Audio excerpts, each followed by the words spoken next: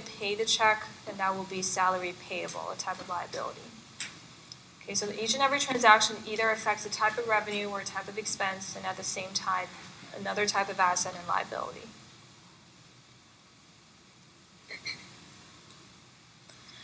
Okay, so this is what an unadjusted trial balance looks like from Chapter 2.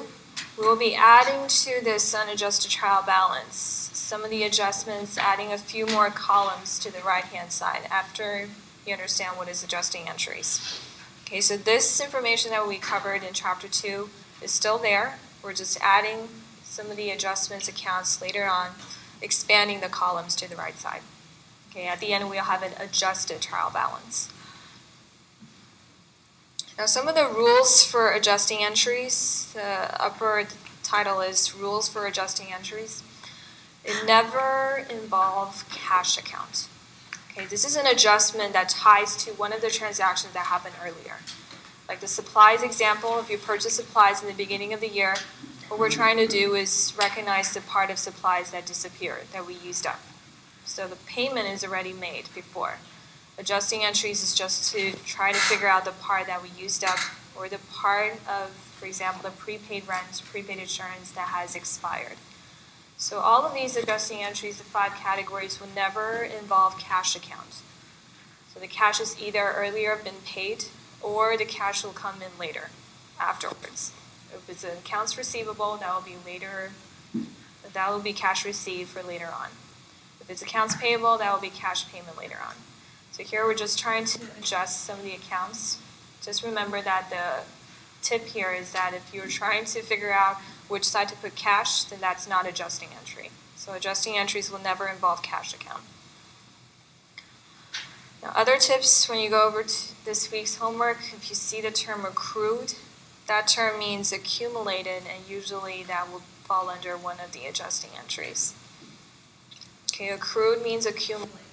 Incurred could be accrued revenue, could be accrued expenses. So that salary example will be in accrued expenses. The employee worked for you for 2 weeks, you haven't paid a check, you accrued, you accumulated expenses that relates to salary payment.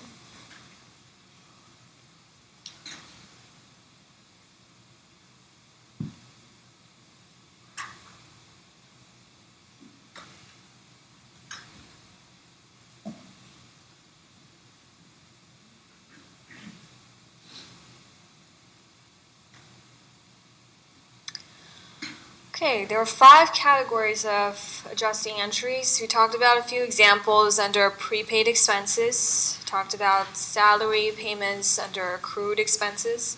So there are some of the other ones: depreciation, accrued revenues, and unearned revenues. Okay, 5 main categories. I'll be giving you some of the examples for each and every category. So generally speaking, these 5 categories, they're either a type of prepayment, like prepaid expenses, it could be prepaying rent, prepaying insurance, or they're a type of accruals, accumulated revenue or accumulated expenses. Okay, so it's either prepayment, like number 1. Number 2 is also considered prepayment if you purchase asset up front. Later on, we want to depreciate the asset, recognize the part of the asset that is no longer useful. That's what depreciation means. Recognize the part of the asset, the value that has already grown old, that is no longer useful.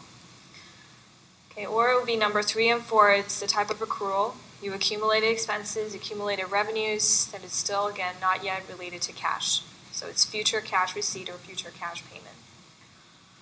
Unearned revenues is a very special account. This term here is not a type of revenue, it's a type of liability. Okay, so unearned revenue refers to the cash collection that you, for example, this corporation collected cash up front for a type of service that they will be providing in the next 6 months. So under this circumstances, they collected cash from clients up front. They owe the client and customer a certain type of service or the goods. So as long as they have not yet fulfilled the sales agreement or the service agreement, this will be a type of liability, the revenue that they have not yet earned.